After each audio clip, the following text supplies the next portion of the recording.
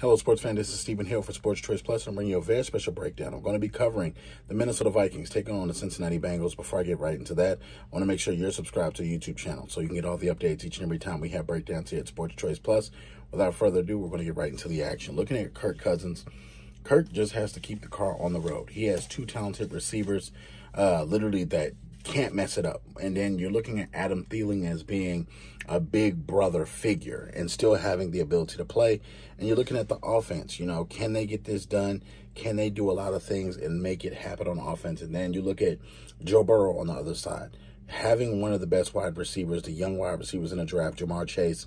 He's had a couple of drop issues, but I think that throughout the season, he'll get that corrected. But in this game right here, you have to think the offense of both teams are going to carry the mantle for the day. They're going to have to get out there and hit. They're going to have to get out there and move the line of scrimmage. And whichever offensive line can be more aggressive, I think is going to have the big up in winning this football game. Whoever's attacking consistently and whoever continuously goes after the quarterback is going to win this one. I think schemes don't really make a difference in this one.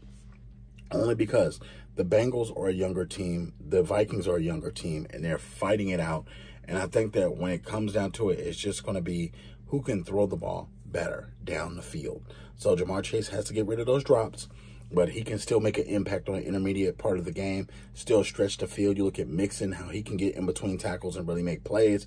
And now you're starting to see Joe Burrow as a quarterback come into his own because he's got a couple of weapons, and you're interested to see what exactly he can do. I think in this football game here, Minnesota Vikings are going to be a little bit too much for Joe Burrow and company.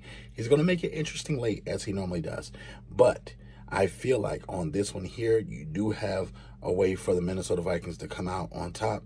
But it's just, they have to play consistent. They have to play aggressive. If they get a big lead, they have to stay on top of it in order to make it happen. So I'm picking the Minnesota Vikings to win this football game against the Bengals. The Bengals are coming.